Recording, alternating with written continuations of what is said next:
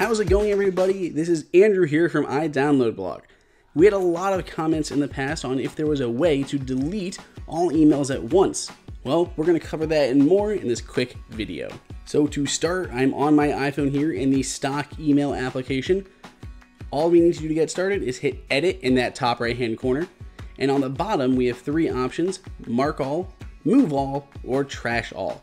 So this is an easy way to mark everything. We can either flag everything or mark everything as unread.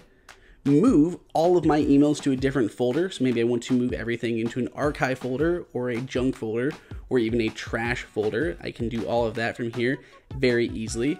Or I can trash all. So if I'm using a standard account, it'll move it to the trash can. A Gmail account by default will move it to archive. So it'll either archive or trash all of your folders, and it will give you a confirmation before doing so. If you start selecting messages, the bottom three options will change to mark, move, or trash, but instead of everything, it'll purely do the three or however many you have selected.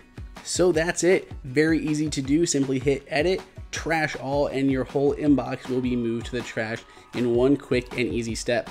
If you have any questions or suggestions for other videos for us to do, please let us know down in the comments.